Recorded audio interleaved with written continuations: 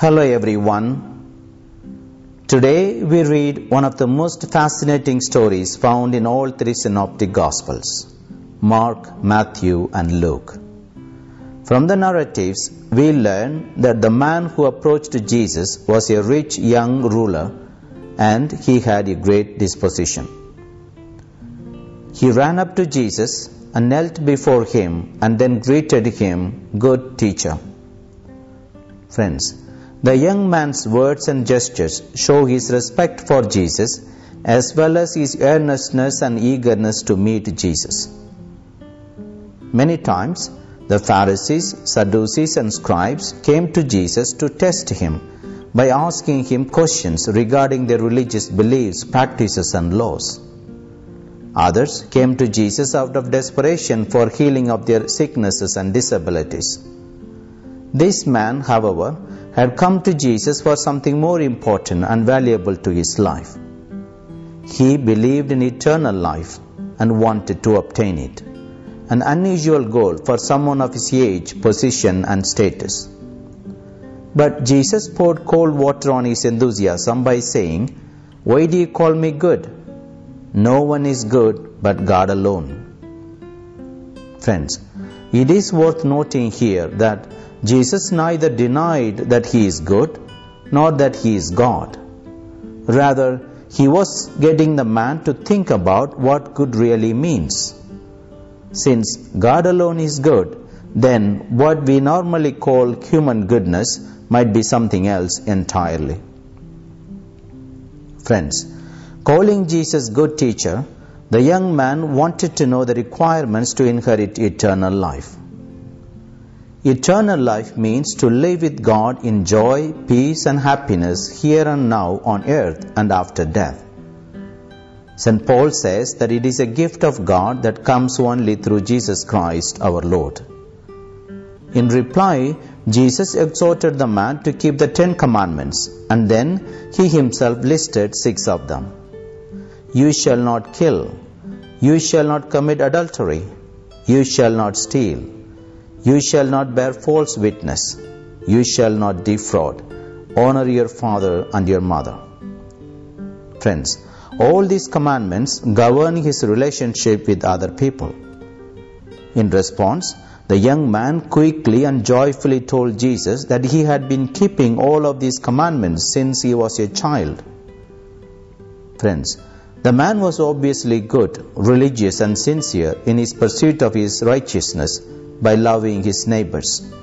However, he probably considered himself to be faultless, while Jesus was exhorting them to be perfect as the Heavenly Father is perfect, to live up to God's holiness or God's perfect standard. This was a part of the reason, perhaps, why Jesus looked at him with love and said that he was lacking only one thing. Friends, looking into the man's heart, Jesus knew that the one thing that the young man lacked was the full giving up of his heart to God. And therefore he told him to go and sell all his possessions and give it to the poor and come and follow him. Besides, he assured him that he would have treasure in heaven. Friends, Jesus rarely told people to give away everything, but in this case he did. Upon hearing Jesus' demand, the man turned his back on Jesus and walked away sad, for he had great possessions. Friends, this young man's wealth was an obstacle, the idol that prevented him from following Jesus.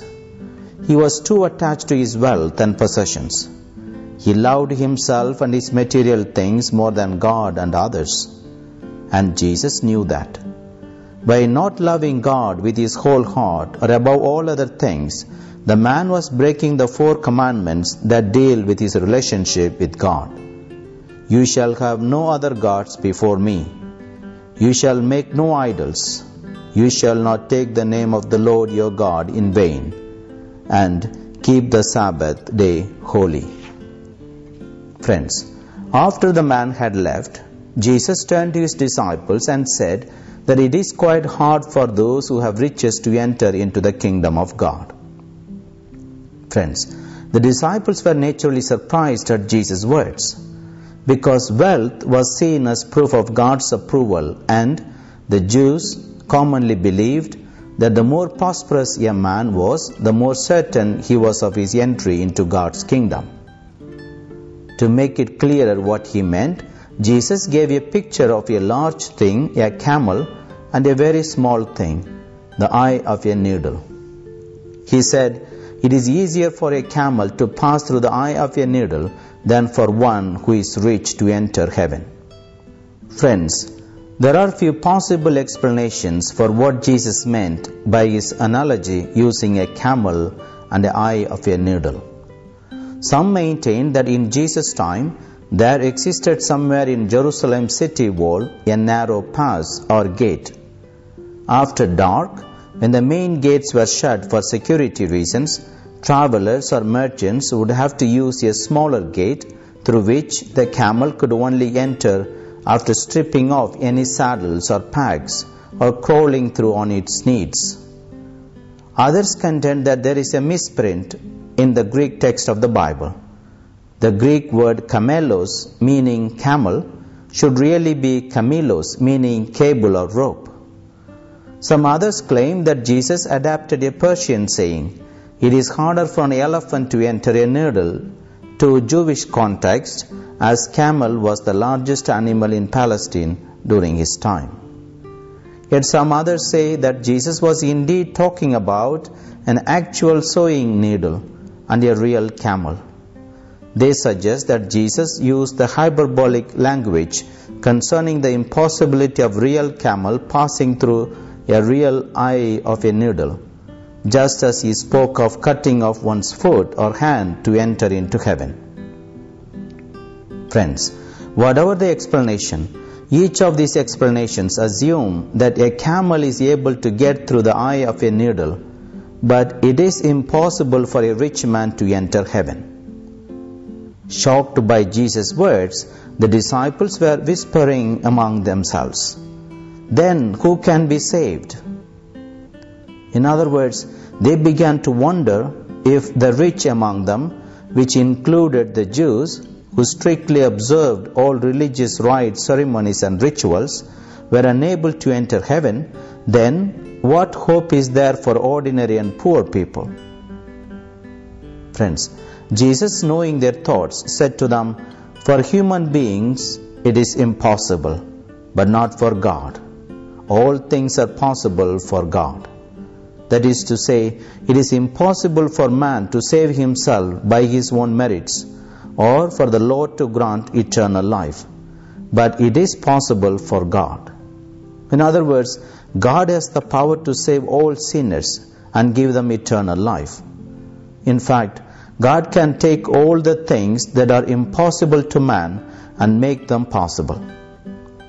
Friends, the Bible gives us many examples of God doing so, making the possibly impossible possible. For example, when Abraham and Sarah were awaiting the promise of a son, even after they were well past childbearing years, God told them, "Is there anything too difficult for the Lord?" When the Israelites were complaining to Moses about food, the Lord told Moses that he was going to feed over 600,000 people for an entire month, and Moses was skeptical. But God said, "Is the Lord's power limited? Now you shall see whether my word will come true for you or not." And then, in foretelling the birth of Jesus, the angel Gabriel told Mary, "For nothing is impossible with God." Friends, Peter then wanted to know what reward would be given to people like him who have given up everything to follow Jesus. In response, Jesus assured Peter and others that for everything they give up, they will receive far more in this life and even more significantly, eternal life. At the same time, Jesus reminded them that there would be also a cost, persecutions. Friends, what is the message for us? 1. Through this gospel story, we learn that we cannot earn our salvation through our good works, not by our own effort or merit. Nonetheless, Just because we are not saved by works, this does not mean we do not need to do any work. In fact, we do not obey the law or do good works in order to be saved, but because we are saved to obey the law or do good works. Friends, what we must bear in mind is that though we do our best to obey God's commandments, this is not sufficient to save us. After all we can do, we are only saved by grace through faith, because no matter how good we are, we can never measure up to God's perfect holiness. Friends, we all somehow recognize and acknowledge that God's laws are wonderful and that obedience to them brings us freedom, well-being, clear conscience, joy, happiness and peace. And we try to live by them too. However, deep down we know that we can never be worthy of God's grace, and we all are painfully aware of our own frailties. We do realize that we fail to keep the commandments flawlessly and perfectly. Just as the rich young man in the story, we fall short of God's holy standard. As no good deeds can undo the sin in our lives, we need a Savior who can forgive our sins and take away the punishment of death that we deserve and offer us eternal life. Friends, we cannot have eternal life and heaven unless we experience God's forgiveness. Therefore, rich or poor, we are all sinners and in need of God's mercy, forgiveness and grace to receive His free gift of eternal life offered through His Son, Jesus Christ. And so, while we diligently, faithfully and joyfully carry out all God's commands, let us always choose to humble ourselves before God and admit that we are sinners and we need His help. 2. True Christians or followers of Christ are called to love God most, above all other things and all other people, including friends and family. That is, we are to love the Lord our God with all our heart and with all our soul and with all our strength. We are not to allow any other love to interfere with loving God. Our heart should be one, undivided in our allegiance and our love for Him. As Jesus said, no one can serve two masters. We cannot serve God and money. Friends, while Jesus' command to love God wholly may seem unfair and even selfish from God's side, it is actually something good and nothing less than fair. True relationship with God can offer much more than any earthly relationship. We can find much more love and trust and intimacy with God than even with our family members and friends. Moreover, God loved us more than His only Son, so He sacrificed His Son for us, who died on the cross in our stead. Hence, it is only fair and right that we return His love in the same measure. It does not mean that we must die or sacrifice anybody, but rather love God more than our family and friends. It is also important to note that loving God more than anyone else does not mean we are loving others less. It is quite the opposite. God is the source of all love. Our true love for God can only enhance our other relationships. By loving God, we are compelled to love others as well, which includes family, neighbors and friends. But that does not change the priority.